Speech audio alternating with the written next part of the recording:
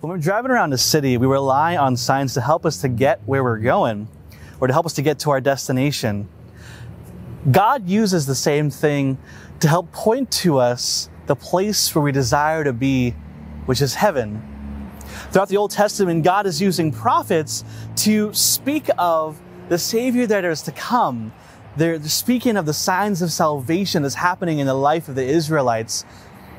In the New Testament, Jesus Christ is performing miracles. He is, sharing his teachings to help point to what we can expect in his kingdom, what to expect in the kingdom of heaven.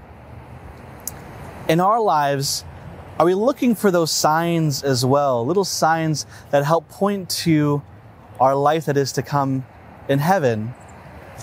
Also, are we thinking about, when we look at ourselves, how are we being a sign of salvation to other people? When people look at our lives, when people are in conversation with us, when people are around us, is our personal life pointing to Christ?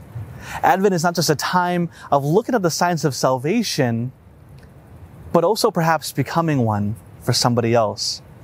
This is why the sacraments are so important to us. In the Eucharist and in confession, God is pouring out graces in our lives so that we can be a source of grace for other people in their lives. When we light the Advent candles, we're reminded of how Christ is the light of our lives, but also so he could illuminate us so that we could be a light for other people as well.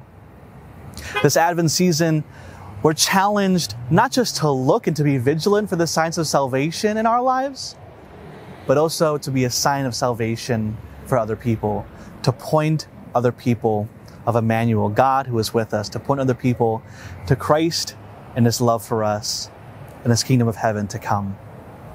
God bless.